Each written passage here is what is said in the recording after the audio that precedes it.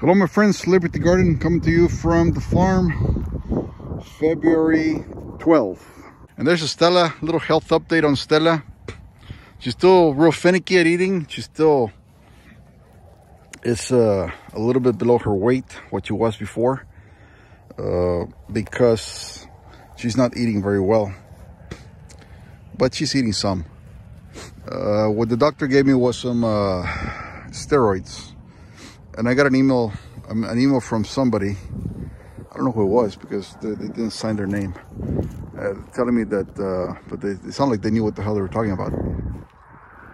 Telling me that that not to give her too many steroids because it'll affect her kidneys, I believe, and the dog will turn diabetic and all kinds of nasty stuff, which I believe it. So I'll give her half a little pill. So the regular pill is 20 mgs. I give her half of that when I really see that she's not getting any appetite. Stella, get away. And then she'll be good for about 3 or 4 days, and then her appetite starts diminishing a little bit, and I'll give her another half, and that's what I've been doing. So I only give it to her when she absolutely needs it. And I also been giving her some liver and just kind of raw stuff, raw chicken and liver, and you know, leftovers that are meat-based leftovers, you know, like ground beef and stuff like that. So it's all good, all good. She's still pretty active. She's not sluggish or anything. So yeah, we'll see. We'll see. Maybe she makes a full comeback. Maybe not. I don't know. But I called the doctor, the veterinarian, see if it was Jesus Christ, I forgot the name of the video that I put the other day. If that was that condition that where her own immune system was affecting her, eating her red cells, I believe. And the results came back negative, but they still don't know what's causing anemia. So I mean, something is causing her to be anemic.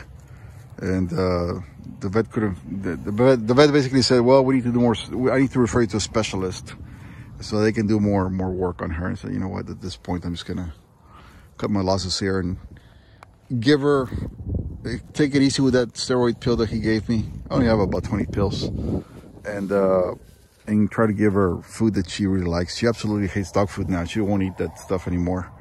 So I'll just give her whatever she eats, and she's okay for her height. Her weight is still okay, but I don't know. I'm not gonna spend a bunch of money on a bunch of analysis so they can tell me that she's got some incurable stuff that really, right? That email that I got did warn me about vets trying to run a bunch of lab tests on you and just trying to get money out of you. So I guess it's the same with regular doctors. Sometimes some doctors are like that. But anyway, folks, that's the update on Stella. But she's pretty healthy, pretty active. I mean, she's not lethargic. That's about it, folks. Thanks for watching. Until next time.